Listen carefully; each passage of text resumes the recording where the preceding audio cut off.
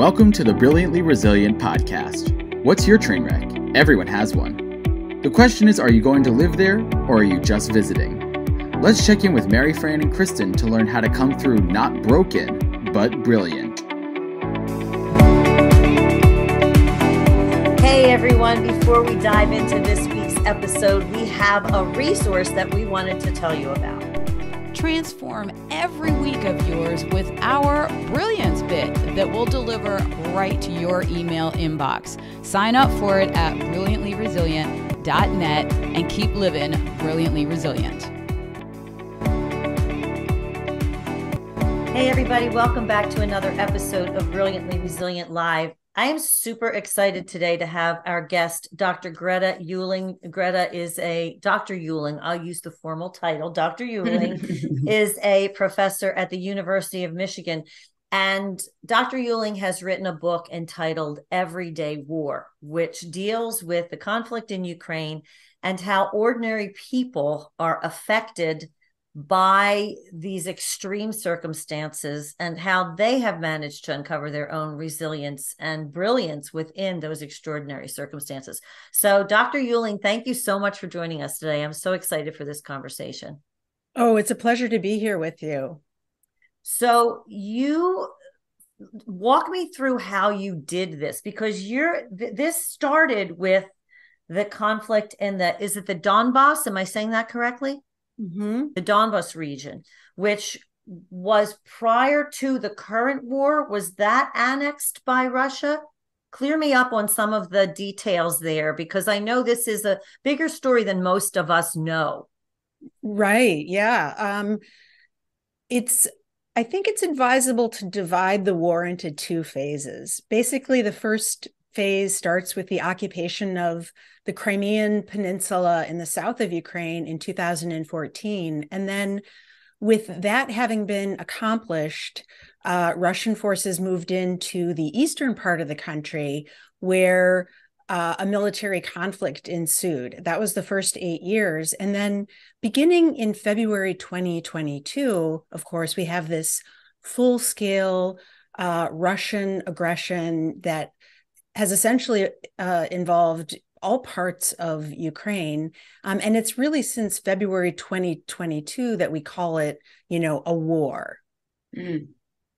But prior to that, we just didn't seem to recognize it as such because it was more insidious, subtle, at least to the rest of the world. It wasn't this all-out assault that we're seeing now, but these people have been undergoing this in some form or another for years. Mm-hmm. That's exactly right. So how does that change the mindset of people living in those conditions? And, we talk about resilience and the worldview of resilience since the pandemic has changed, because we realize that we all need this skill. But this is a group of people who have had to rely on this skill for a very long time. So first of all, how did you embark on this and make this a point of study for you? And you went to Ukraine. So, your own resilience story is involved in this too. So kind of lead us through how you decided to make a study of this and where that took you. Well, it's really interesting because it involved sort of a career train wreck or a train stoppage. There's always something, isn't there, that makes you pivot and go in those directions? There is. I had really wonderful career experiences working for the UN Refugee Agency in Geneva, Switzerland, and then working with an NGO in the United States in Washington, D.C. that was assisting child survivors of human smuggling and human trafficking. But what I really longed for was the freedom and creativity to embark on a creative book project. And in order to do that, I went back to academia, getting the position I have now at the University of Michigan in Ann Arbor, where I teach. And I began writing proposals to get funding to do research in Ukraine. And so that was 2014. So I wrote my proposal. It had to be polished. So, I consulted with my tribe, my colleagues, and my friends, read multiple drafts. Then I submitted it. And of course, it's a long waiting process while your application is approved by two governments when you're applying for a Fulbright grant. So months of suspense and waiting. And then, just as I was expecting to get the answer about my funding, Russian tanks rolled into the Crimean Peninsula of Ukraine. And I was devastated because, firstly, my friends and colleagues from previous research were fleeing for their lives or facing imprisonment or worse. And so I was very concerned about them. And then also the the prospect of not being able to do my research because it wasn't going to be safe by any stretch of the imagination to go to an occupied foreign territory of Crimea, right? At that point, it was occupied. So, I really feared the worst. I couldn't sleep. It felt like a huge setback. And then I received word that I could have the funding to do research in Ukraine. However, I could not do the project that I had spent a year outlining because I wouldn't be allowed to go to that place. So basically, they said I went from having a plan for a project, but no funding, to having the funding, but now needing a project. Yes, needing no plan. Ain't the universe just a bunch of fun? That's that whole don't be married to outcomes thing that we talk about. But boy, that is a sucker punch. I mean, as somebody who Chris and I have both written books, and obviously you're an author, that whole prep period of proposals and all that is exhausting. And then to find that rug pulled out from under you. I mean, clearly the world situation at that point was much more dramatic, but you wanted to tell a really important story. But I'm going to go out on a limb here and say that the story you eventually told in your book, Everyday War, may have been even more important and something that you didn't expect. Yeah, that's a really valuable observation. And truly, I had to let go of my previous agenda. And I've heard both of you speak about that too, that letting go process, because I couldn't control the occupation of Crimea, but I still had the power of my pen. And that's what I went with. Wow. I'm going to take that. I'm going to make that a soundbite and listen to that. I couldn't control the occupation of Crimea. Okay. But the power of my pen. That is, talk about a perspective and a perception of what is really in your control and what isn't. Amazing.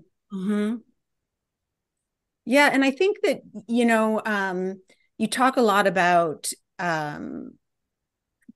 like figuring out what is your skill set and what do you bring to a situation. And in my case, I think that the anthropological skill set was very transferable into the situation of war. And I think about anthropology as basically the transferable skill of empathic listening.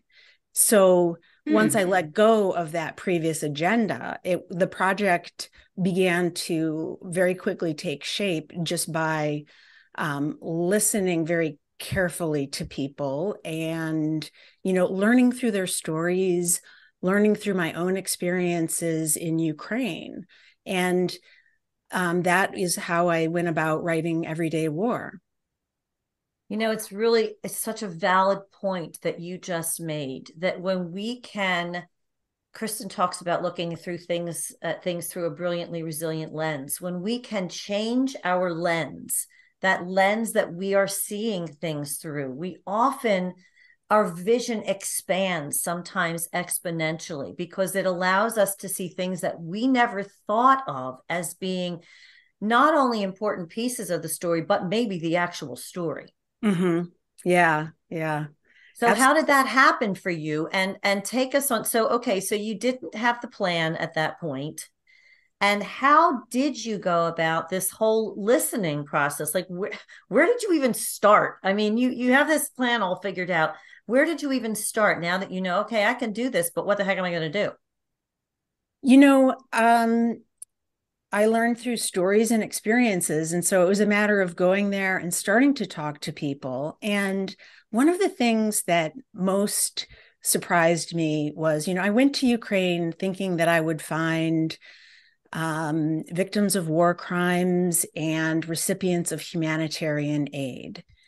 And those two things are important. But what was even more important when I began my research was that I found people who were engaging creatively, consciously, strategically to protect themselves and their loved ones. And so that became the story, right? Was the ways in which Ukrainians very actively engaged in what was going on around them in ways that really enabled them to become resilient, and not just survive, but also to thrive. And one of the reasons that I was so excited to speak with you today is that, Ukrainians have been enacting the exact process that you describe in your writings about rising to resilience. And this idea that resilience has to be learned. And I think in the Ukrainian case, it was really learned in quite terrible circumstances. So I'll give you the example of Mirabel. Mirabel didn't want to leave the conflict zone in Donbass because she had just finished remodeling her apartment. And it was a huge accomplishment to, get all the supplies and choose the fabric. And the results at the end were something that she truly treasured. But one day she witnessed a person get very seriously injured in a mortar attack, and her whole worldview had to shift. And, she told me with tears in her eyes that she realized her apartment was no longer the most important thing. And that was the beginning of her shift. Or there was a woman named Alina, and she had a comfortable home life. She was the wife of a doctor, was simply, raising her two kids, or maybe not so simply. But anyway, once the war came, she found new purpose, new direction, and new meaning in life by becoming like a humanitarian social worker and assisting people. And so, you talk about being resilient together, and that was crucial for Ukrainians. I talk about that resilience together as like an everyday ethic of care. The idea being that, in a situation of war, when the Western philosophy is largely useless, you have to improvise, right? You have to improvise your own ethics, and you have to determine for yourself what's right. And another great example would be Yulia. She asked me rhetorically, do I cook for the internally displaced in the shelter, or do I cook for my family? And pretty much Ukrainians all over the country made consequential choices that were based on their perceptions of others' vulnerability. And so relationships, I think, are crucial to resilience. You're hitting on so many points that are so important, as you said, this process of brilliantly resilient. But what you said, we always say that you can look at this as whatever happens as a burden or a brilliant starting point. And your three examples right there, I mean, they made that switch from burden to a brilliant starting point to something else. But when you say, and this is what I want listeners to understand, that, okay, if folks are listening and thinking, well, our country isn't in a war, I'm not in that war arena, you can insert, you just said, once the war came, like they were living a certain way. And then once the war came, they had to switch, and then they went in this different direction. You can drop in anything there. Once the divorce came, once the diagnosis came, like that's that moment of, we say train wreck, people there pretty much had tank, planes, and everything else wreck, right? But you can really insert whatever is your war happening right now. Because let's be honest, I mean, my divorce was a war. I mean, I had to be ready for war going into that, protecting kids and all. Someone that just received a medical diagnosis, that is a war with their health right now. I love that you phrased it that way, because you can insert whatever it is that's happening and then look at that through that lens. Help us understand this, though. How is it that these folks that you're using as examples, were they immediately able to, as they're looking around, just look through a different lens and switch gears? Did you notice something amongst all of them? That have they been doing this their whole lives? I mean, is it something innate? Is there a characteristic that was similar with all of them?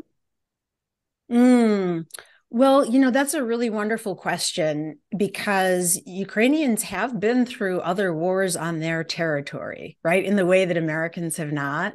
And so I would say that on balance, they tend to be very resilient and sort of, I guess, for lack of a better term, ready to self-provide. Right? For years, they couldn't really rely on the government. At the beginning of the war, they couldn't even rely on the military. And so I think that there is an inherent resilience, but it's also important to note that every person had their own process, right? Their own sort of trajectory of what was the turning point for them. And I like what you're saying about being able to insert any perceived tragedy in life as a starting point, because one of the things I tried to understand while I was there was the many people who had lost limbs didn't have prostheses. And I tried very hard to understand why they had not, was there a shortage? Did they not want one?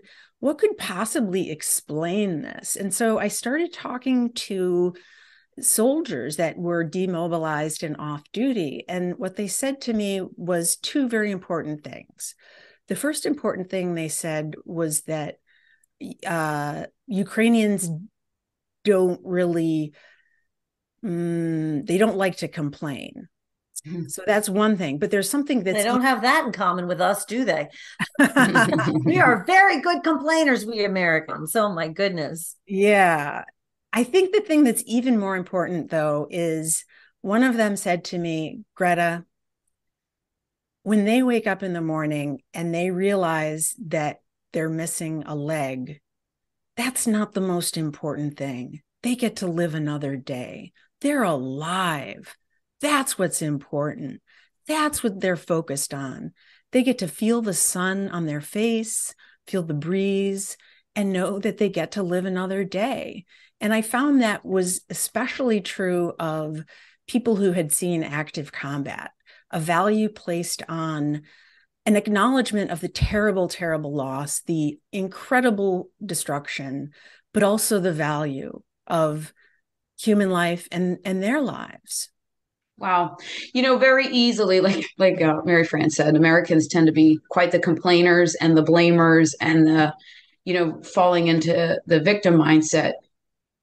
But I've always said that my dad, who was in the Vietnam War, and people always say to me, how are you so deliriously optimistic all the time and so hope fueled? And I'm like, I was raised by someone that said the Vietnam War was one of the best things in the worst of times that ever happened to him. And he lives in what you're reiterating, this level of gratitude that even with all that he saw and his friends that were taken from him in that war, he was grateful every day. He still is to be alive, to have his life that he has. And it is such a core element of resilience and being brilliantly resilient, being able to move forward, being grateful. But what I'm also hearing is, it sounds to me And this is what I really want to land with folks that are listening. It sounds to me like the Ukrainian people as a whole, with all, you would think that they would have like victim story after victim story, with all that they've been through. But it sounds like they take full responsibility for their lives, themselves, their families, and making a go of things no matter what happens. Mm-hmm. Yeah. So the title of the book, Everyday War, like the term everyday war, just refers to these conscious and deliberate ways that people engaged conflict. And there's just so many examples, like Alexandra is a good example. She was displaced by the war. She had to drop out of university. But she wanted to drop out of university because, as it turned out, her father went back to fight in a volunteer battalion. And the challenge was that he didn't have the supplies that he needed for fighting. And so Alexandra took it upon herself to every week go around, collect donations, and buy him the supplies that he needed. It started with boots, it went to tactical gloves, and proceeded to camo gear and night vision goggles. And I call it everyday war because kinship was something that had become tactical.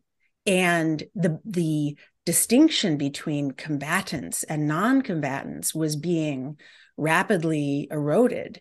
Alexandra knew that the people in her father's sights were potentially their former neighbors or her friends, but the value she placed on his life was paramount. And so she decided that she was going to provision her father, and at 22 years of age, right? Her daily life was not going to university or, having romance, having parties or friendships, but provisioning her father.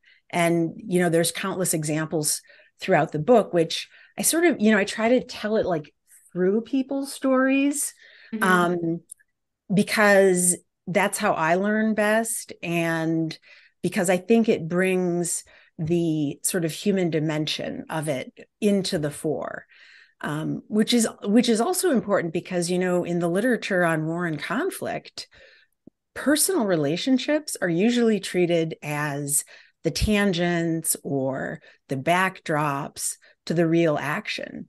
But, for Alexandra's father, it was absolutely crucial what she was doing for him. It's so interesting to me because the one thing that really struck me about this particular story was the proximity. She was able to get those things to her father because the war was right there. We in America have never experienced that. The war is always over there. It's always, somewhere else that the fighting is taking place. But I can imagine your worldview. Kristen and I both have had those experiences. Kristen with the birth of her sons being blind, me with my son and his addiction, that have been those before and after moments. There's this pivotal moment that just changes the way you see things. And you mentioned earlier about the value system. And that's what we say all the time. Those kinds of sucker punches take you back to your most basic what's important. And that doesn't mean that, having a lovely apartment or being able to be a kid and go out and have parties, all those things are wonderful. But when you're in that crisis period, that's when you figure out who you are. And it sounds to me like that's exactly what happened with a lot of those people that you had the conversations with. You live a certain life and then something happens that your core values have to come to the fore. And it sounds like a lot of their core values were based in service. Mary Fran, I'm so glad that you mentioned that because, in fact, those exact words are in the book. Oh, so many people said to me, my life is divided into before and after. Yeah. Yeah. And I think obviously, everyone has their experiences. Kristen said you can call it your own war, but clearly they have had the most extreme form of that. But to see that those concepts carry through no matter the situation, that it's before and after, and those are the places where you get to define them yourself. I mean, I think that can be, but the point can be made that is what you can look for in those moments, for what's really important to you, and then act based on that. Of course, I'm wondering here, did you always, as a young girl, think, I want to go to the Ukraine or someplace like that and ask people about these kinds of stories? Or I want to be in, foreign aid. I mean, you do service at a mega level. Were you raised in a family of service? Where did this come from? I was raised in a very diverse environment because the grade school that I went to was basically fed by graduate student housing, university housing. So I went to school with the children of graduate students from all over the world, and it was Wow. always changing. And I loved that. And I started to feel very at home when I wasn't at home because I just loved getting to know people who were different from me, right? Who maybe were just beginning to learn English. And so I think that over time, I was able to translate that into a career of anthropology because I began to truly appreciate the value of, the empathic listening that I was mentioning earlier. And I think for me, I place a really high value on bringing forward the kinds of stories that we wouldn't otherwise hear.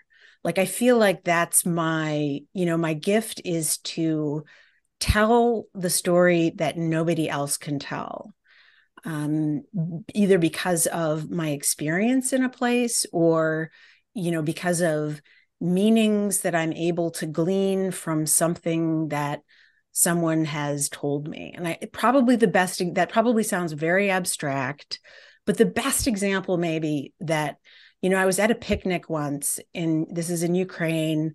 It's probably 2017. And there was a young man there who, as soon as he learned that I was, based in the Detroit area, was just dying to talk to me. And so, we sat down at a picnic table with my tape recorder between us. And pretty soon he took my field notebook and started sketching. The reason that he wanted to talk to me was that Detroit is the birthplace of his favorite car, the Cadillac Eldorado. Oh, I, at that time, did not know what a Cadillac Eldorado my was. God. I had not been paying attention. However, we connected, right? We connected over this place and this car. And the longer I spoke to him and the more carefully I listened, I realized that he was grieving the loss of his collection of matchbook cars back in Donbass. Well, that seems odd.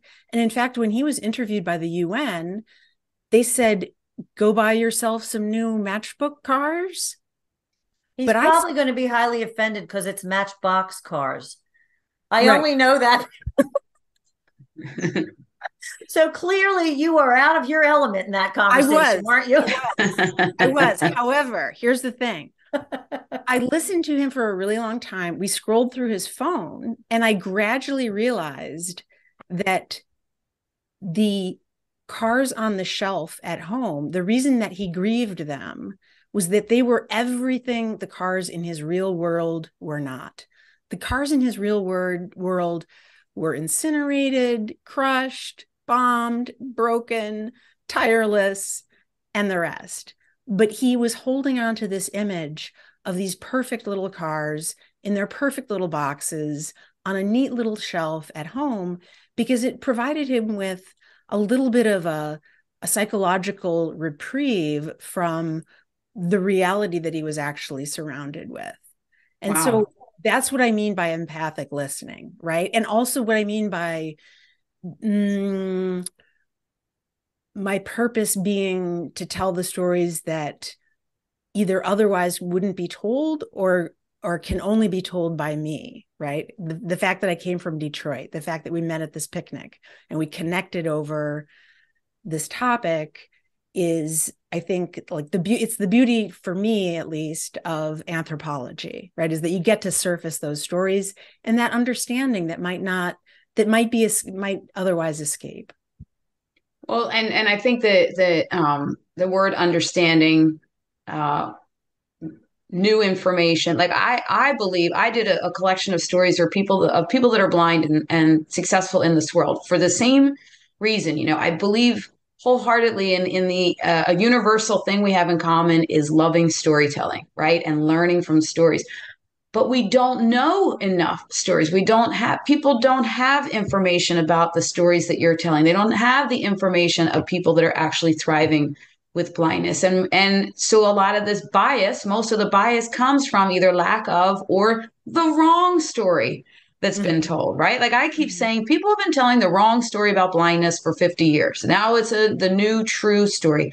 But storytelling is really what changes people's minds, opens them up to new ideas and new people, and it's across the globe. And what I also love too, in terms of the storytelling and your experiences of knowing all these other diverse stories from growing up, you are making me so much not even happier, ecstatic that my daughter has landed for college next year she had multiple offers to go to a lot of different places. She's very blessed and talented. I was getting nervous though, Greta, that most of the offers, when we went to those campuses, I said, Carissa, everybody looks like you. Everyone has had almost probably the same house as you, the same family experience as you. Like, how are you going to learn anything about other people? Not that there's anything wrong. She's had a very blessed and happy life, and all these other people were wonderful. But I thought, there's just such a bigger world and diverse types of people out there. So she actually landed because of basketball, not because we were looking at demographics or anything, at a university that is only an hour away from our house in New Jersey. There's only one other girl from Pennsylvania that would be on her team. The majority, I think it's 75% of the school is from other countries. And I thought, Wow. oh, what Yeah. an experience she's about to have. Mm-hmm. Mm-hmm. All those different stories and backgrounds and points of view that I see as just so much more important than staying in one little bubble of everybody's the same as us. Yeah, it's interesting that you tell that what you just mentioned about people telling the wrong stories about blindness. And I think I'm really intrigued by that because I feel like there's also a lot of stories about war that aren't the whole story, right? And that's Yes. why I chose to focus on so much on like relationships, but also care in this book. And you mentioned one of the like uniting threads as you listen to people's stories about blindness was like how much love and care there is in the world. And that was so crucial to me writing the book. It was such a point of learning for me. And I think perhaps the best example of that is this guy named Pasha, who, his house is destroyed in a mortar attack. He flees with his wife to the complete other side of the country where they start to rebuild an old shack with the materials that they can scrounge up. And Pasha was just devastated by his experiences. But gradually, the neighbors started to drop by and ask what they needed. And soon, things like spare doors, windows, canned tomatoes were being dropped off. And paradoxically, his fear of being bereft of support and dispossessed was alleviated by being displaced instead of exacerbated, right? He emerged from the war with this idea that no matter what happens, there will be support in some form available. So it was a real revelation for him. And I think it was a revelation for me too, how much support is available in the war and just how much people rise to one another's assistance when it's truly necessary. It's really funny. This, as you're speaking, I'm hearing over and over and over again this one thing that we talk about in being brilliantly resilient. And it's people think that big problems always require a big solution. And that's never the way it works. You get the big problem, and then it's little piece by little piece by little piece that you get to rebuild. And it sounds like that's exactly, I'm thinking about the story that you told about the young girl provisioning her father. And this story right here, it's a pair of gloves, it's a can of tomatoes, it's, it's a window, it's a door, it's those pieces that allow us to rebuild, and rebuild with a level of intention and integrity that may be missed by the bigger picture. Those little things that can end up not only rebuilding a community, but rebuilding a soul and rebuilding faith and rebuilding, the will to go on, and rebuilding resilience. And it sounds like that's something that you encountered over and over again. It was, Mary Fran. And I'm really glad that you brought up this idea of, little by little things get done. I really like that. And it's also why the word every day is in the title, because I feel like it's a deceptively simple term, every day. But the everyday is precisely that little by little that you're mentioning, right? We can only live our lives day by day, little by little. And I think that, in a war zone, the everyday is an accomplishment, like being able to reestablish a sense of normalcy, a sense of stability, the hope that life will go on, just oftentimes getting reconnected to electricity, finding food, all of those things become very big accomplishments in a war zone. And so I really like what you were just mentioning about one thing at a time instead of a big, massive, solution. Well, I think too, we just had an episode where our guest was talking about bit by bit, right? The little bits at a time. But I think what's really important to pull out here is all of us can do something. Bring a can of tomatoes, right? When I say drop in whatever is happening right now, your family member or your neighbor got the diagnosis, the divorce, the something, whatever that big thing is, you can bring a can of tomatoes. You can be the person that just sits there and listens. Like every one of us can do something little that adds up to the reset and rise for somebody else. Absolutely. Yeah. And that's that whole idea then of, becoming a tribe, whether you want to or not. Sometimes I think our most valuable connections and relationships are often the ones that we're not looking for in the first place. And because in that situation that you're describing, when everybody is brought back to their most basic, and that's where you can make those human connections, which really at the heart, where you spoke about relationships or relationship building early, that's the strength of community. That's the strength and the foundation of resilience and a strong, a home, wherever that may be, and in its personal space and in the larger space. So I really appreciate your perspective for that, because that is one of the basic truths of Brilliantly Resilient too. Making that value system and making those connections and acting then based on that.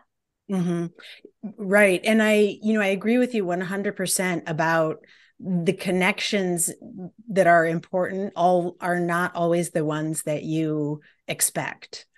Sometimes it's a connection that you didn't predict or anticipate that becomes very, very important. And I really saw that in my work when I looked at relationships, because some relationships became microcosms of the conflict when families were split between Russian and Ukrainian sides. So one woman said to me, she said, "Greta, people are like bombs, a single word and they can explode, and that relationship can disintegrate." But by the same token, this is why relationships are so important in war. They can, people that you don't expect can become very important to you. And I guess, the story about Pasha and, the spare doors and windows illustrates that concretely. But the thing that's always true is that relationships have to be reconfigured. And so I talk about that sort of as a sort of an intersectionality of different kinds of relationships where people had to reevaluate both what was important to them and who was important to them. Mm. There was a young woman I met who was a newlywed, and when the war started, she had a difference of opinion with her new husband. She wanted to evacuate her parents to Ukraine. He didn't. He wanted to stay in the Russian-controlled territory with his. And so they divorced. Wow. Talk about families at opposite, family divides. Literal. They were like, families were sometimes like microcosms of this war, right? The war did not stop at the front door, which is why I have the cover. I don't know if you can see it or not, but it's a picture of an apartment, and then there's a landscape on the outside. And the reason that's important is that it communicates that idea that war doesn't necessarily stop at the front door, especially in a war where there are, violations of international humanitarian law and residential areas become targets. But the reason that the cover is interesting is that, you in most of the pictures of Ukraine that you see, it's from the outside looking in to those apartments and those destroyed buildings. And this cover sort of tries to say, hey, wait a minute, what does it look like from within, right? What does it look like from within this military microclimate? And that's where the book takes its readers, is into these relationships that became so fundamental, for everything from food to first aid and beyond. Wow, I love the stories behind book covers, because it is so hard to choose a book cover to convey what that entire, all those tens of thousands of words. That's brilliant. You're in academia. I'm wondering if you know the book, The Talent Code. As a Daniel Coyle, I think is his last name. But in this, he talks about why are there certain parts of countries like that they always produce mega winning soccer players, or they always produce, like, why are these kinds of things happening? And he has this concept called ignition, where it's that if she can do it, I can do it. If he can do it, I can do it. They put themselves in the other person's place and story. And what I'm loving about your book and sharing these stories of resilience in a place that most of us, it would be our worst nightmare, right? In a war. And it's like this book is the ignition for the rest of us, for those that read it, to say, if she can do it with her war that's happening, well, with my war that's happening right now, then I can do it. If he can do it, I can do it. I love that this is a whole book of stories that is igniting folks to their own reset, rise, and reveal. Great stuff. Thanks for writing it. Oh, yeah, I really enjoy sharing it with readers. So it's great to be here, and yeah, thank you. Where can we get it? Sorry. No, that's exactly what I was going to say. So now tell us where we can find the book so that everybody can get a piece of this brilliance. You can order it on Amazon or pretty much anywhere books are usually sold. You can also order it at Cornell University Press directly. And if your listeners are interested in finding out more about my work, they can go to my website, which is GretaUehling.com. And that would be a good way to, you could find out about my previous books and find articles. I'm going to be starting a newsletter. There's pictures there. Well, good. Please let us know. Keep us abreast of all of that.